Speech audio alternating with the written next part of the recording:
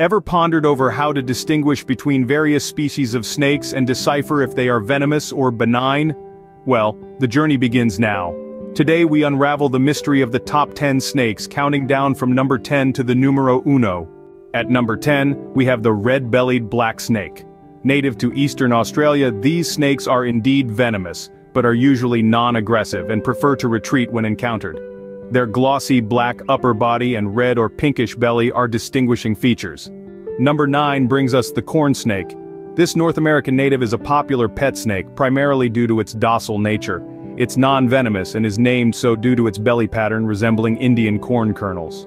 The 8th spot is graced by the eastern coral snake.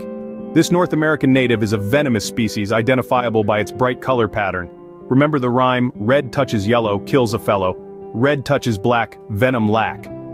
This rhyme is a handy way to distinguish the deadly coral snake from the harmless milk snake. Coming in at number 7 is the ball python. Widely kept as pets, these African natives are non-venomous. They got their name from their unique habit of curling up into a ball when stressed or frightened. At number 6 we meet the fearsome king cobra. This Asian reptile is the world's longest venomous snake. Its hood, when expanded, reveals a pattern that resembles spectacles or a crown, hence the name. Halfway through at number 5 we find the milk snake. This non-venomous North American species mimics the deadly coral snake's color pattern for protection, but remember our rhyme to tell them apart.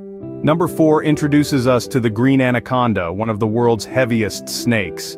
Native to South America, it's non-venomous, but its size and strength make it a formidable predator.